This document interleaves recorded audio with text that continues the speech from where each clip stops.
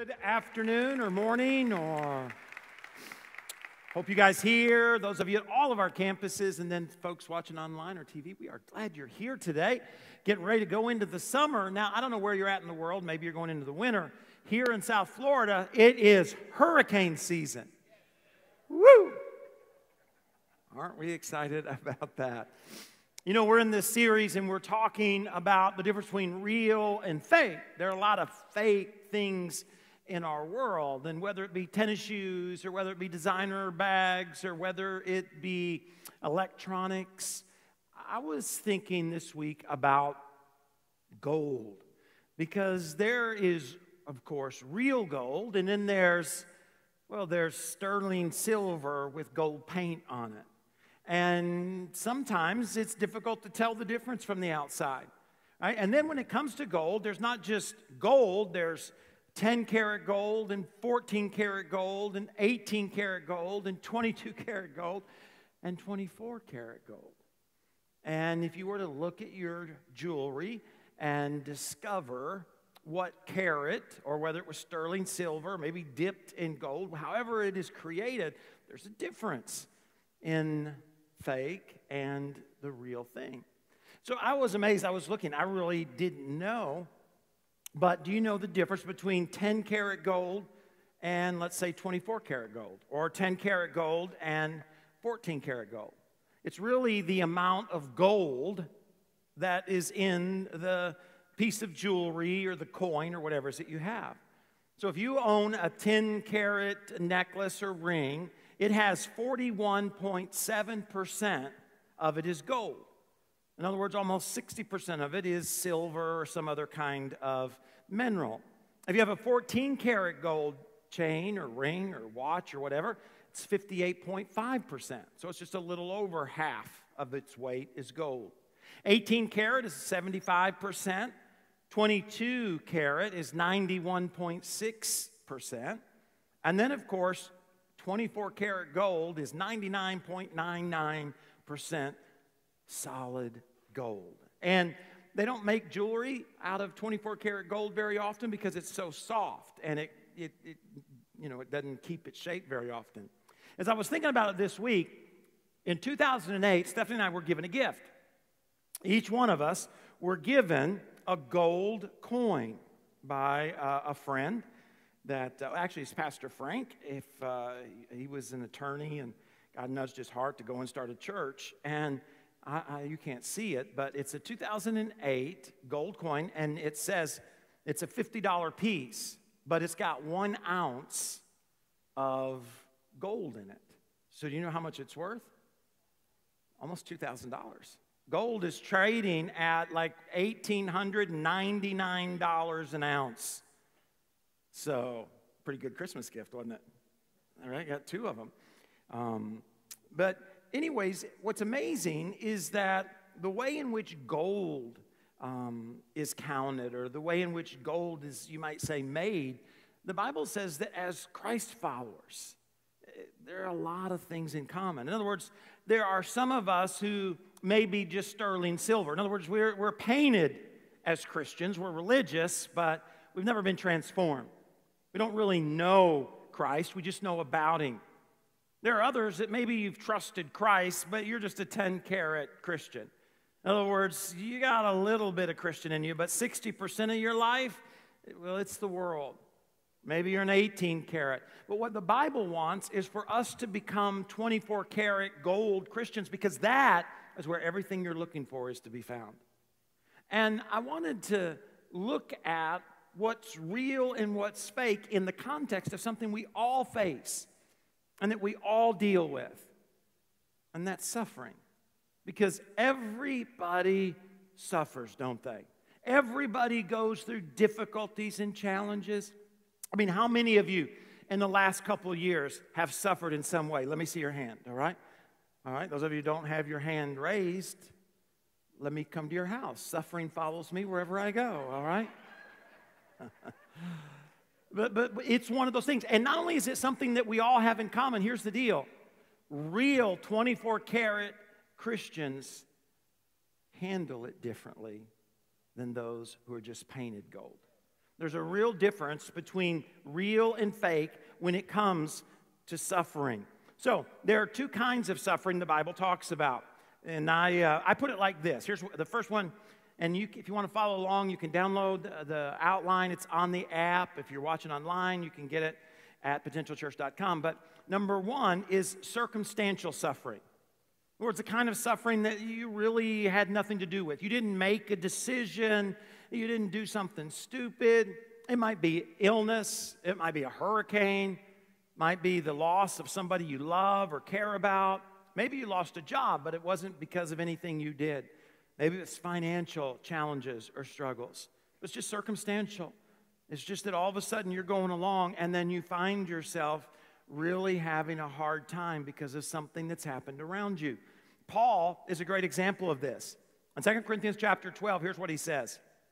He says, I was given a thorn in my flesh, a messenger from Satan to torment me. And maybe you can relate. The thorn in the flesh. In other words, he was saying there, I was given pain. Some people think it was the fact that he struggled to see. Other people thought that it was relationships. The Bible doesn't tell us. It just says that all of a sudden Paul is dealing with suffering and it's a torment. And he's like, this thing is from the devil. And again, can't you relate? I mean, isn't there certain things that come into your life and you're like, man, this is causing me great pain and it's got to be from the devil. That new neighbor that moved in when you bought your dream house, right? Or the supervisor that just came to your company. I mean, whatever it is, all of a sudden now you're going through some real challenges and it's got nothing to do with the decision that you made. He says in verse 8, 3 different times I begged the Lord to take it away. In other words, it's not a bad decision. It just came from out there and it's affecting me in a big way. But the other kind of suffering is the result of your faith. In other words, I call it Christian suffering. It's the result of a stance that you have taken, a decision that you have made because of your faith.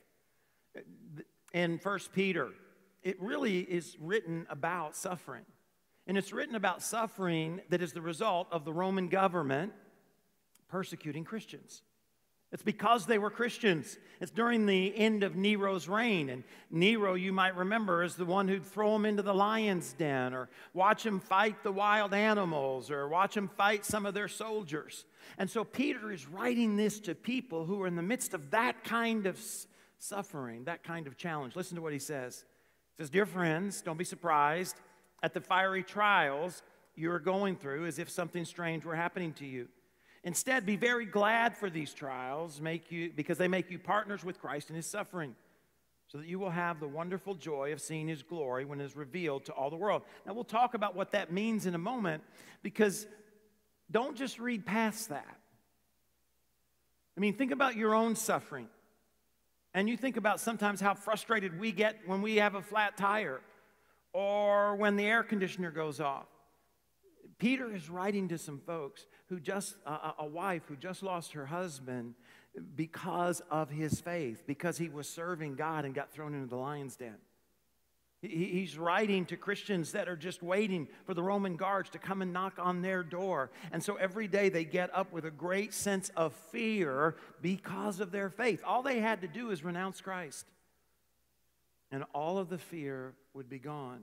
And he says that in some way there's a capacity to experience joy.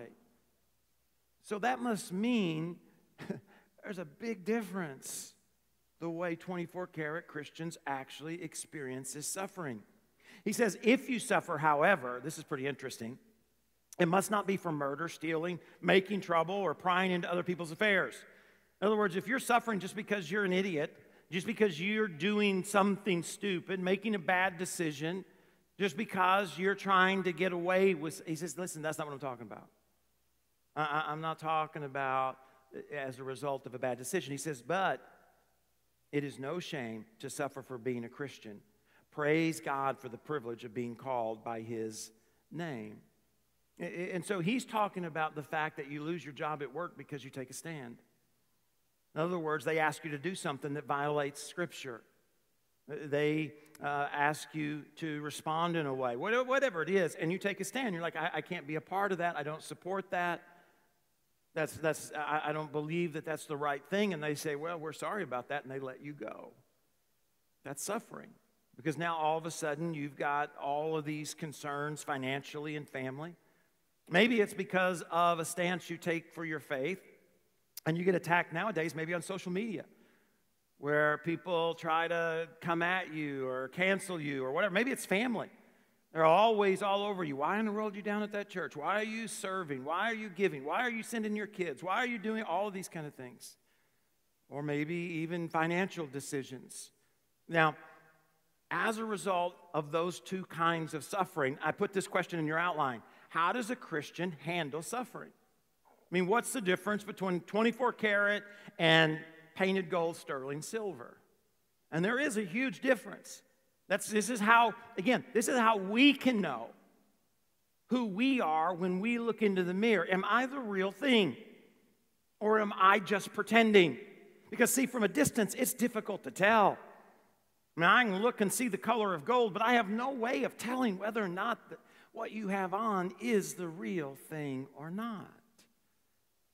The same thing sometimes is true with our faith. From a distance, it may look real, but on the inside, it may just be religion. So how do 24-karat Christians handle suffering? They remain under. I like to illustrate it with this umbrella here, because it's that same idea, is that Christians, I know it's bad luck, all right? Don't freak out. They remain under. Most people don't, right? Suffering is not something that we enjoy. It's not something that we want to be a part of. And so rather than stay here, we tend to try to get rid of it. Christians don't. I don't mean that they look forward to it or they celebrate it. Woo! Trouble's coming. No. But they don't run from it. They're not see, some people spend their whole life, because everybody's going to suffer, and some people spend their whole life trying to figure out how to get out from underneath the suffering that they're experiencing in present day. Every time you talk to them, life is miserable, and they're trying to figure out how to make it not so miserable. Right? But not 24-karat gold Christians. Let's look. There's some great examples. Jesus being the first one. In Luke chapter 22, this is before Jesus goes to the cross, and I don't know about you, but I'd consider the cross suffering. Father, Jesus says, if you're willing, please take this cup of suffering away from me. He's like, I don't want to be under here. I don't want to deal with this pain and this hurt and this agony. If you look down in verse 44, it says he prayed so fervently, his sweat turned to blood. In other words, it wasn't something that he wanted to experience, but then there's this phrase. Father, if you're willing, please take this cup of suffering away from me, yet I want your will to be done, not mine. What was Jesus saying? Saying, this is not exactly where I want to be, but I'm going to remain under. I want your will to be done. Jesus is not the only one.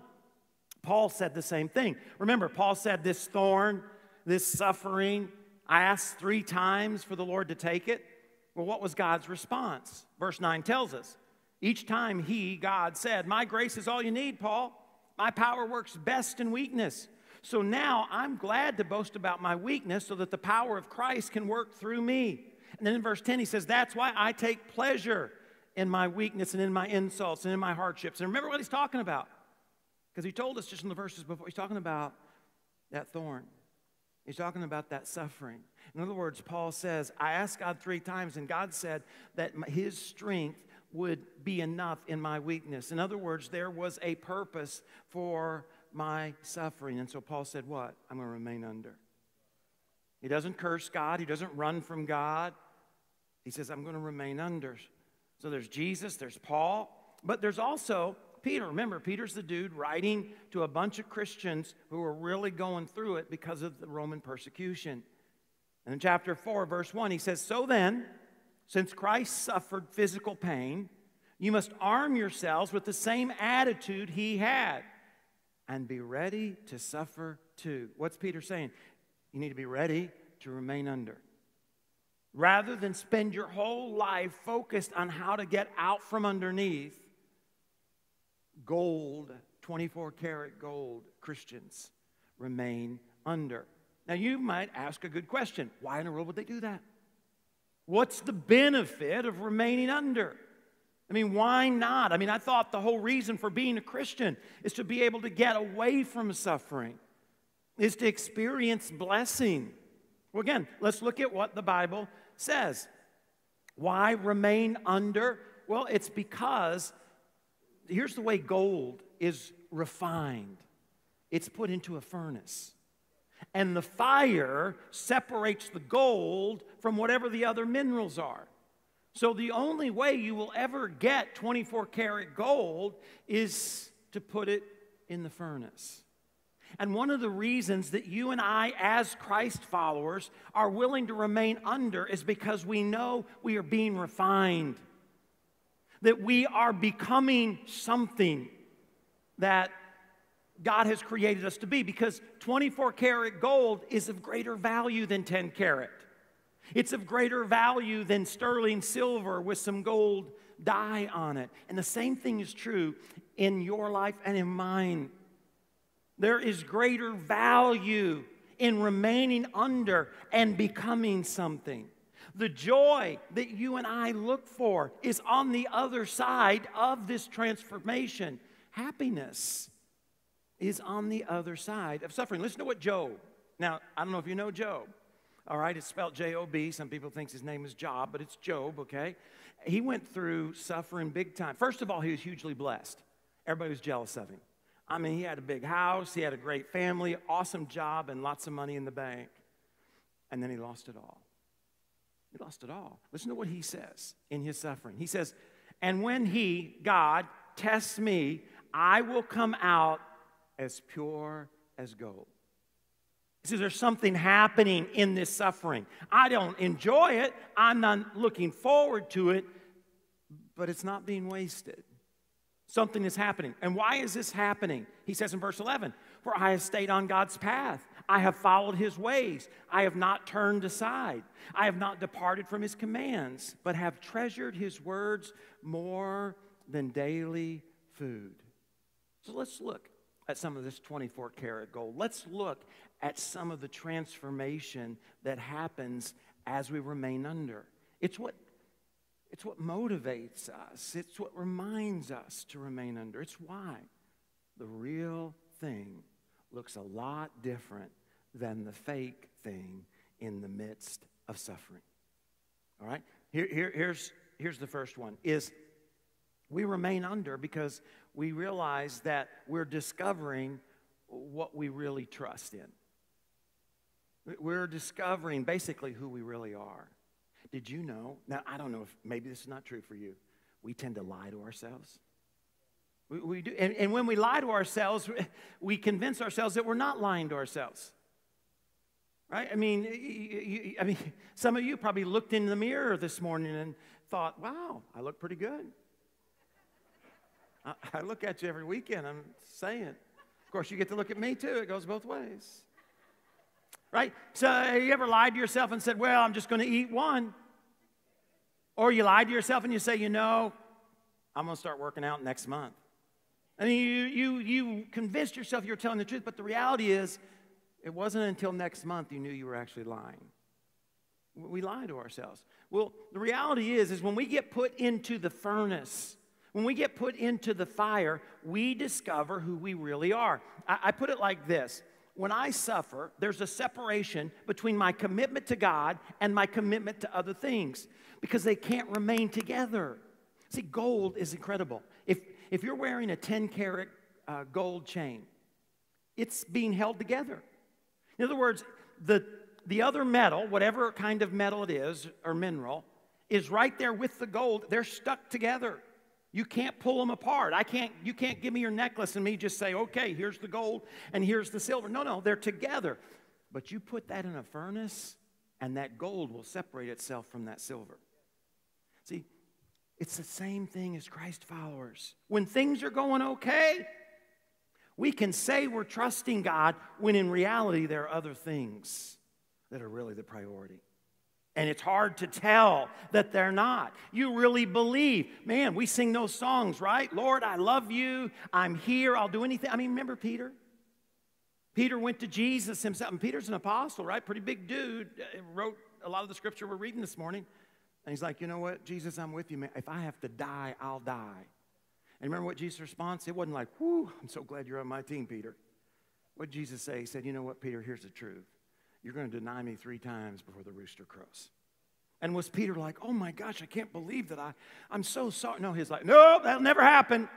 No, you don't understand. You're number 1 in my book, God. But we all know that when Peter got into the furnace, what happened? He discovered what he really trusted in. And it wasn't Jesus. He wasn't the priority. And the same thing is true for you and I.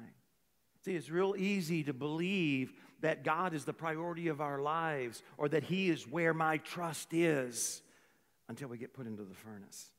Let's go back to that job. You know, that job that when they begin to do something that you know violates Scripture and they ask you to okay it or participate in it. So let me ask you, do you have greater faith in that job to provide for you and your future, or in Christ and His Word to provide for you and your future? See, that's when you're really in the furnace, because it really gets divided. You discover that. Now, I'm not judging you. Ooh, that's hot. But that's reality. That's the difference between real and fake. 10-karat gold. Doesn't matter how much that 10-karat gold says, I'm really 24 karat. I really am. When it gets put into the furnace, it is discovered.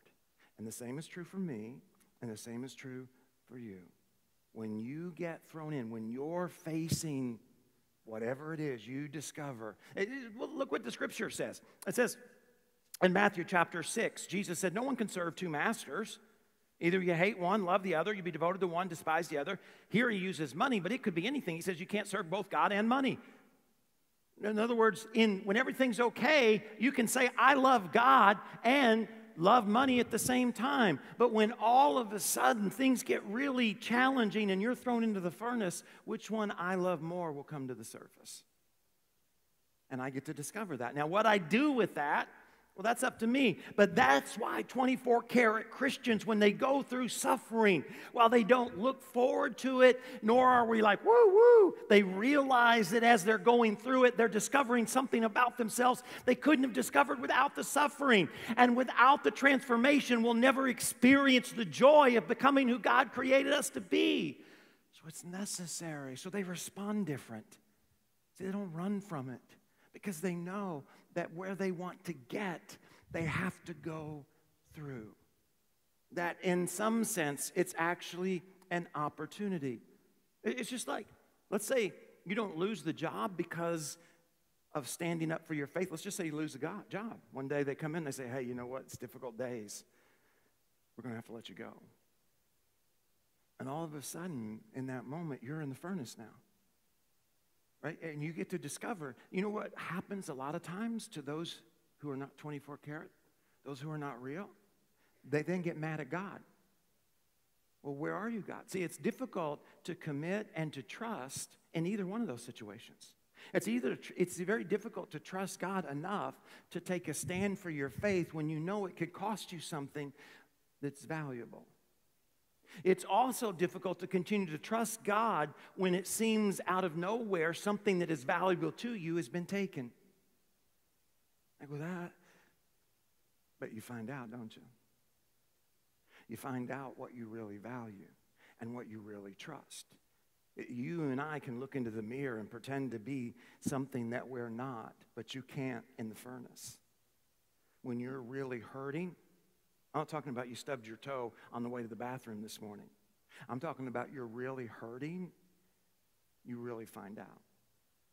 Because those who are just sterling silver, they'll curse God. They'll run from God. They'll give up on God. As opposed to embrace Him, to trust Him. So, one of the reasons that Christians respond different is because they understand that they're finding something out about themselves, which, number 2, means that they're able to celebrate the fact that they're making progress. You know, suffering, trials, it's like it's the consequences sometimes, or even the discipline that helps us to grow. Here's what I mean by that. If you're a parent or a coach or a gardener, you know this. Well, let me talk to the parents or those who have had parents or have watched a TV show with parents. Good parents have to do what?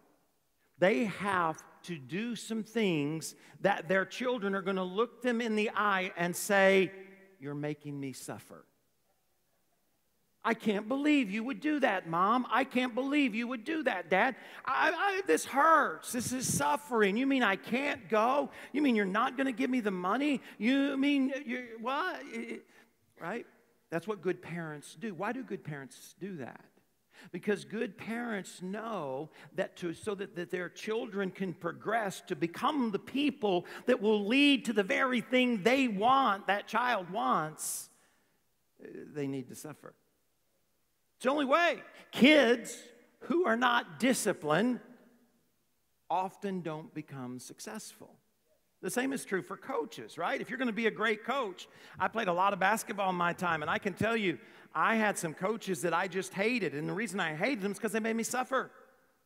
They made me run. We had one coach, if we played bad, before we could go to the dorm, we would have to go to the gym and practice. We had a coach that made us do all kinds of drills. I didn't like that coach, but I will tell you, it is those coaches that made me a better basketball player. I had other coaches I loved. They'd roll the ball out and say, "Play." That's what we'd do for 2 hours. I really liked those coaches, but I didn't become a better basketball player because they were unwilling to make me suffer. See, one of the great things about suffering, while we don't look forward to it, we don't enjoy it, we don't want it, but as a Christian, you and I respond differently to it, is because we know that we are progressing. This is the opportunity in which to become that which you've been praying to be. It is the opportunity in which to experience what God has promised. Jesus is our ultimate example. Hebrews chapter 12.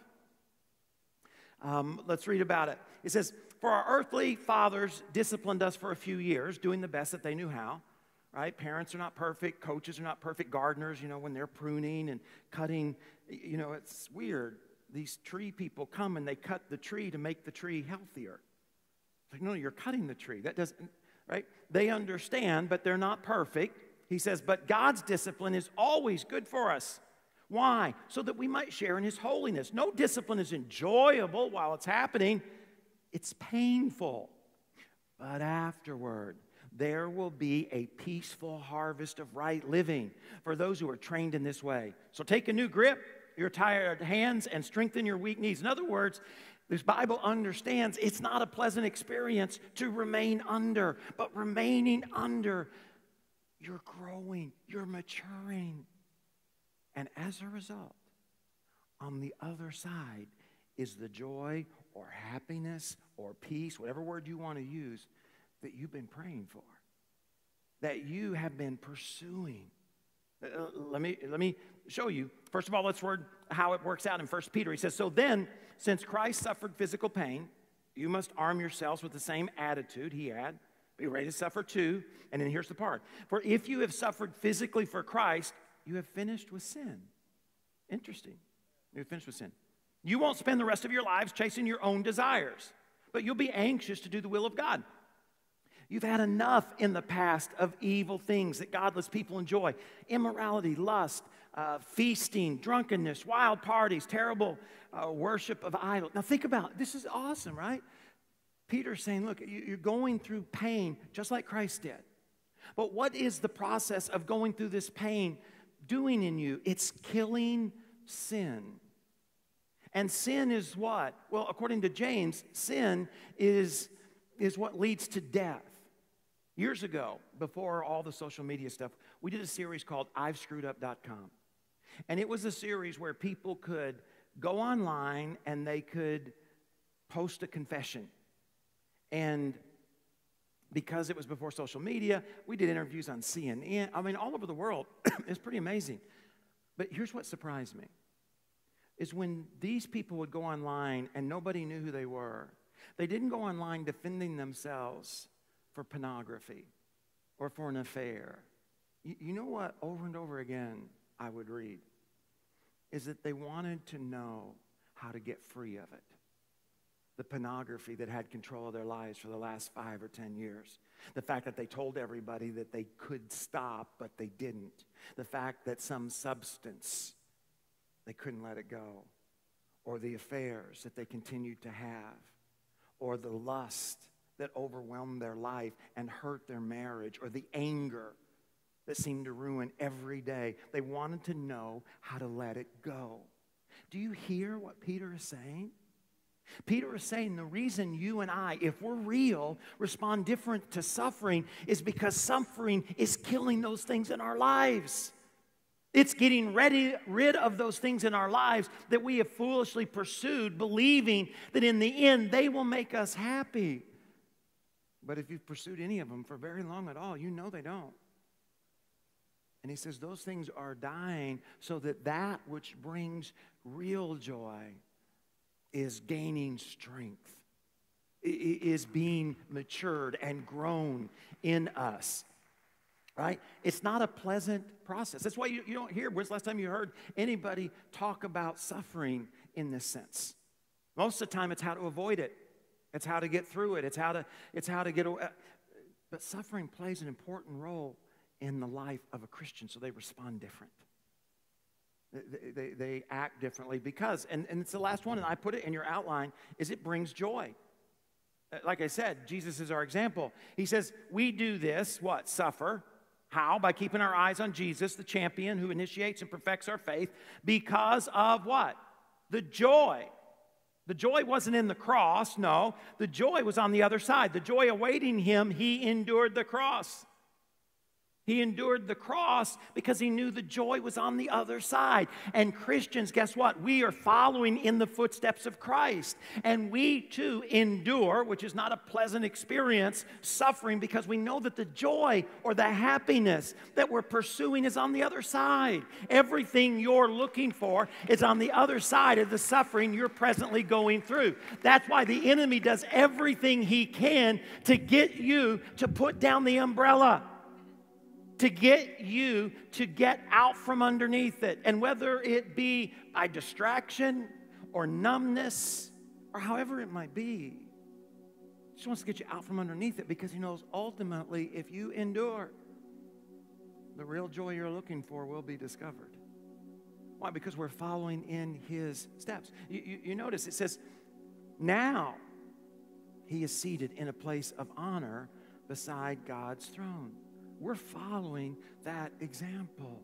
The honor, the joy, the peace that you're looking for, that I'm looking for, is on the other side. We read in Peter, so be truly glad. There's a wonderful joy ahead, even though we must endure these trials for a little while. These trials will show that your faith is what? It's real, it's genuine. It's being tested as fire tests and purifies gold. Through your faith, though your faith is far more precious than mere gold. So when your faith remains strong through many trials, it will bring you what? Much praise and glory and honor on the day when Jesus Christ is revealed to the whole world. Everything you're looking for is on the other side of suffering, that whether someone's a believer or not, whether they're real or fake, they're going to suffer. It's a part of fallen humanity. The only way God can take away our suffering is to turn us into individuals who don't have the freedom to choose. And because we have free choice, there's difficulty in this world. Things that happened a long time ago can sometimes make today difficult for different people. So how do you remain under? Last thing. He says two things. I'm not going to read this whole scripture, but I put it there because I think this is a subject that it's good to go back and look at. He says, dear friends, don't be surprised at the fiery trials you're going through as if something strange were happening to you. So if you and I are going to remain under, here's the first thing. Don't be surprised. See, don't be surprised. See, we tend to be surprised. We tend to act like, oh my gosh, there must be something wrong because I'm going through difficulty. This is not fair. Where are you, God? See, those who aren't real, when they go through tragedy, you know what happens to most couples? They separate. They get pushed in. The pain pushes them apart. But you know what happens to the real thing? they become more intimate on the other side of the challenge of staying together. See? And how do they do that? Don't be surprised. Don't be surprised that when you are going through a difficulty, right? You know what the Scripture says? The Scripture says that grief, it doesn't say don't grieve, because grief doesn't have the capacity to destroy you. But surprise does. Surprise causes us to make bad decisions when we're unexpectedly dealing with something that we thought wouldn't happen to us as Christ followers. He says, don't be surprised. And then if you go to verse 19, right, all that text is there. You can read that.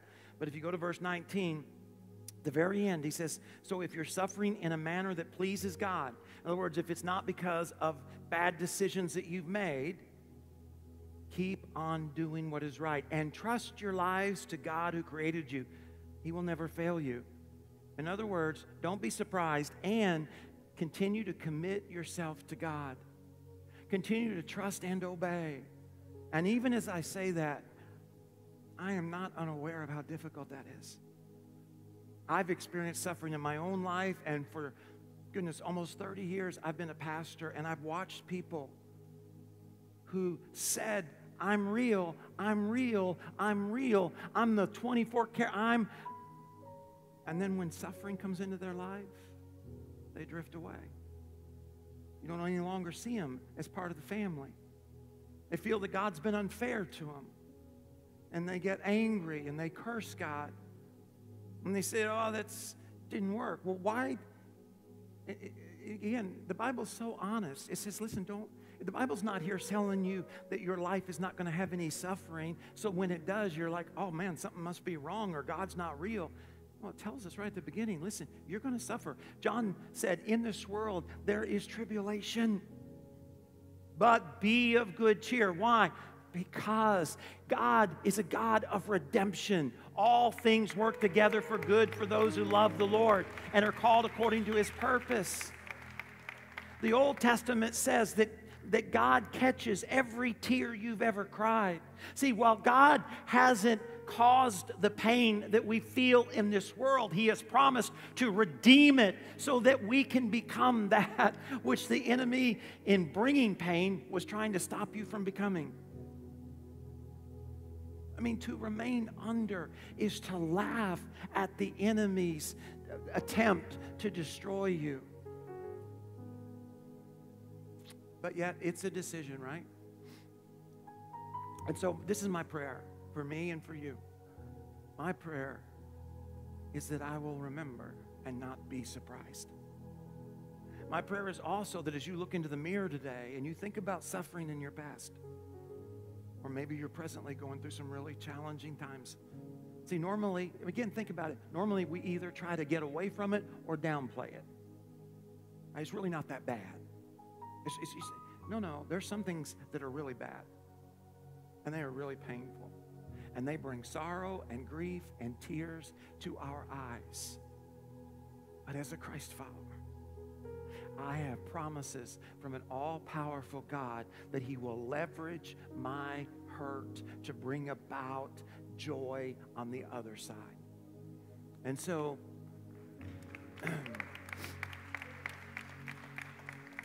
as you look into the mirror, are you real? As you think about how you've handled suffering, are you real or are you just religious? Would you bow your head? Father, I thank you for your word.